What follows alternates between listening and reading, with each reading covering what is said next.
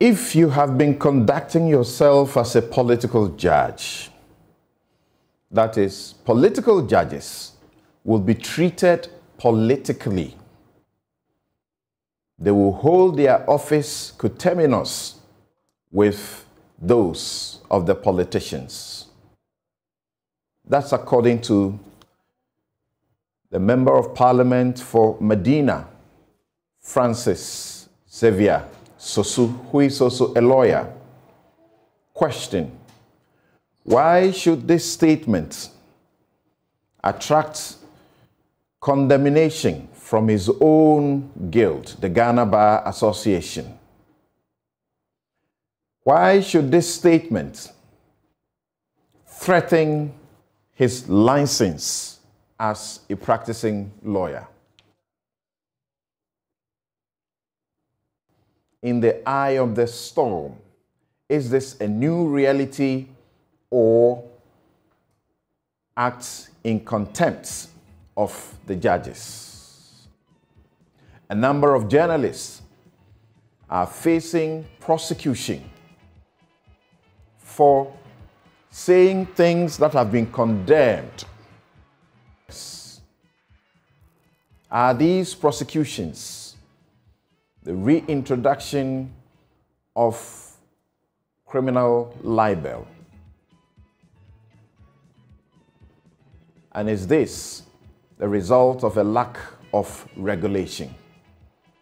These are the issues we are canvassing for you. Burden share. Stop the corruption you smell and see. The Constitution in Article 286 prohibits illicit acquisition of wealth by public officers.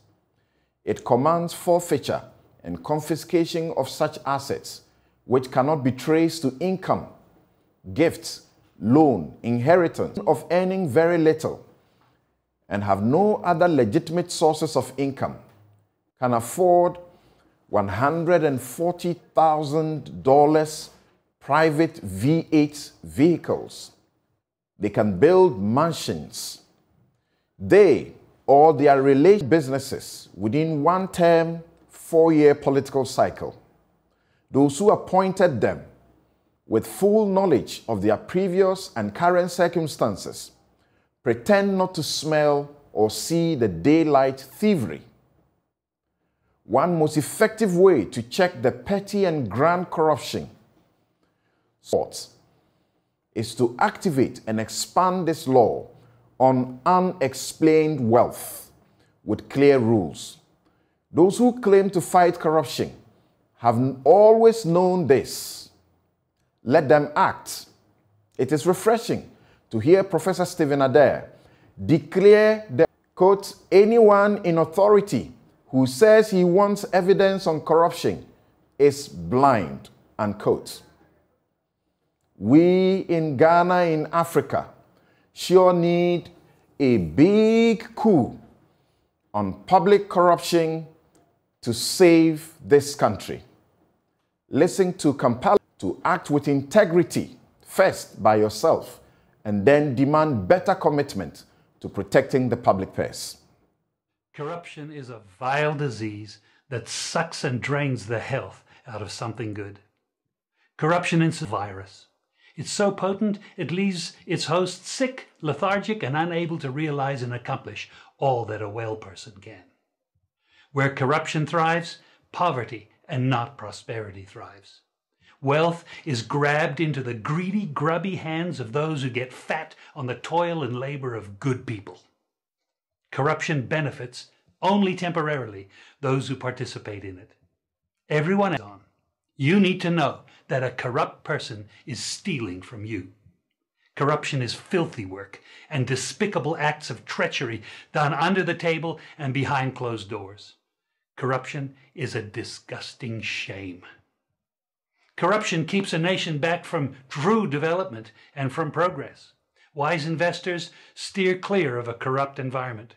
They would rather put their resources into a place where the playing field of opportunity is equal for all. How many wonderful development projects have been lost because the investors didn't want to do business in a swamp of evil? When those great projects go to another nation or to some other place, we all lose. Believe me when I tell you that corruption steals from you, it steals from all of us. Corruption plunders the nation's wealth. Corrupt people compromise on truth, equity, and fairness, choosing instead to feed off the short-term benefits of crookedness, exploitation, and financial perversion. Corruption is not just a personal matter. It's a culture. It's a way of life, not just for individual people, but for nations in order to take over the assets of the nation that they've invested into. They will provide financial loans to a nation for the much needed infrastructure, and they will do it with assets that they provide. They will sign contracts by lining the pockets of rotten government officials who participate in this kind of corruption and are then held hostage by their own deceit and greed. Corruption is nothing less than a form of theft and national robbery. A corrupt person steals from everyone in society. We all lose when corruption is rampant. Those who participate in corruption have chosen evil over good, lies over truth, and personal gain over well-being of all. To be corrupt means to be rotten. When meat is corrupt, it's rotten, and it's place in the community. A corrupt person should be jailed in order to protect society from the vile deeds of the corrupt person. Government should be protecting us from the foul results of corruption instead of being the proponents and participants in corruption. When corruption is systemic, when it's a culture and a way of life, when corruption thrives, it destroys the health of the community and nation. Now let me tell you something says. People who love money will do almost anything to get it. Those who choose to stand up against corruption, you need to know that we're going to be involved in a war. We will be threatened, vilified, intimidated, marginalized, and ridiculed. These kind of people who stand up against corruption will often feel alone, as if they are and decide to do something about it. Africa needs to raise up a new generation of corrupt-free young people who together and in support of one another build a beautiful new corrupt-free Africa. We need a new generation of young people to fill the places of leadership who think differently and are motivated not by greed, but a genuine sense of servanthood to the people of our community. The church exists to call the nation back to righteousness. We are here to lift the standard of good that God requires for prosperity and health to flourish across the land.